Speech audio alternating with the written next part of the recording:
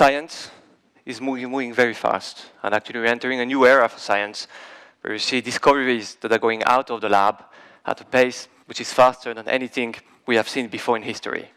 I think we have a team of scientists all across the world working to push the boundaries of science, and this will have strong consequences on who we are as humans, how we live together, and the future of our planet.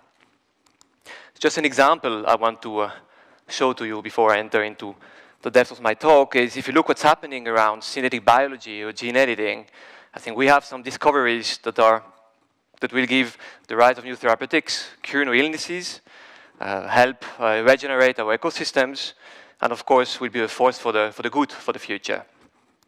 A quick example that I like to show, the science of de-extinction. I think there is research going on by Beth Shapiro in Stanford, which is really now trying to use synthetic biology and our knowledge in gene editing to regenerate or to bring species that were extinct back to life. The Genesis machine, I think this is other work that's being done in the US, where people are really playing with the building block of life, recreating life from scratch, and of course, as you can imagine, this will have huge consequences about how we see ourselves in the universe. Of course, this is not all good. I think we have seen in the past some domains where science has gone probably too far. You all have heard about the CRISPR baby, where scientists in China in 2018 edited the first genetic material of some twin babies. We have seen the first chimeras, where scientists have mixed stem cells from different species. And all these experiments, of course, have created a lot of discussion within the scientific community, within society, about whether science is not going too far. But this is not a snapshot of what's happening now in the labs worldwide. We cannot predict the future, but we can anticipate it. If you look what's happening in the horizon, what's cooking in the labs, the project on all fields of science where scientists are working on, I think this is really a call to all of us to try to look into the future and anticipate what's out in the horizon to make sure that we can make the best of those opportunities, avoid missed opportunities of science, but also mitigate the risks, just as we have seen. What we have done in the past, we have asked a collective of 500 scientists all across the world, and we came with a simple question. How can we anticipate what's happening in your field? What's on the horizon that will have a strong impact on us as humans and how we live together and our relation to the planet? One of the examples that we have was in neurosciences, where powered by the advances in computing, in neurosciences, our understanding of the brain is accelerating rapidly. We do not only know how the brain works, we can act upon it. And what those scientists have told us that by 25 years, I think we'll be able not only to monitor and record memories, to understand how memories and emotions are formed in the brain, but you can also act and control patterns of memories and emotions. And it doesn't require a lot of thinking or imagination to think about, again, the positive of those advances, but also the scary part of it. Artificial intelligence, we have asked the same questions to people working in Google, Apple, in academia about the future of artificial intelligence. And of course here we see a lot of projects, a lot of research that indicates that artificial intelligence will augment human capabilities, human thinking, cognition, and other functions, but to also bring new insights into human consciousness and maybe unlocking the key about who we are as humans and what's the essence of life. Aging. There is a lot of investments today on the science of aging, and we see the first results already coming out of the labs today. The first products are on the market, and the scientists tell us that by 25 years, limited age reset will be possible.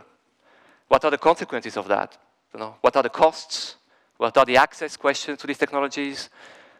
What are the ethics of those advances? And how will our society look like when you have people that have access to these kind of advances and others don't? All unresolved questions. Something that I like as well, space activities. There is a lot of investments, companies, startups, but also the space agencies worldwide are trying to capture asteroids and try to exploit resources, rare minerals that are on those asteroids and bring them back to us. And of course, this has a lot of consequences about our relation to our planet and how do we deal with our planetary resources here on Earth.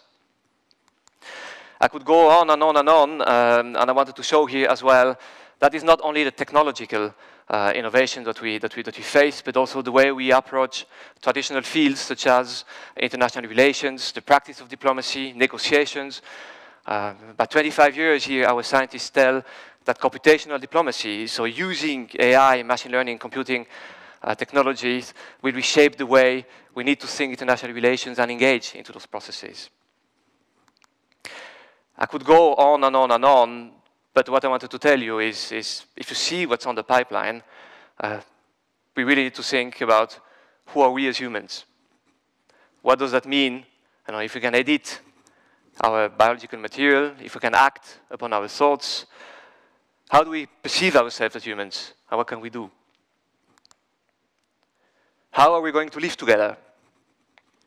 If you think about those technologies, I mentioned aging, but there's a range of innovations that will come out of the lab in 35 years down the road that will reshape the way we live together as a society. And this has an influence about the governance mechanisms that we need to set into place, the contract between generations. How will we relate to our planet? There is the quest for resources, there are green technologies being worked on. But what does that mean in our relations to nature?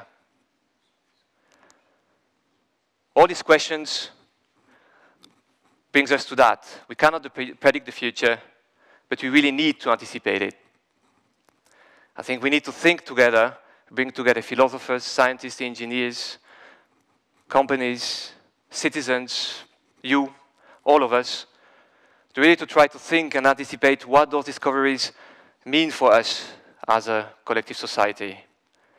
I think this is a call to all of you to think now and to prepare yourself now, because we know that these advances are in the pipeline and will happen 10 to 25 years down the road. We need to anticipate as well to make sure not only to prepare for those advances, but also to avoid missed opportunities for these advances, because some of these breakthroughs will help us solve some of our main challenges, but we need to be ready and we need to accelerate the process if this is a good way to go.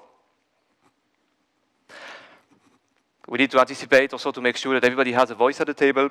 And this is also a call again to all of you that listen to this talk today, that we discuss and set up the right governance mechanism, the right structure in society to make sure that we can develop those technologies for the common good. So let us come all together and build our collective future. Thank you.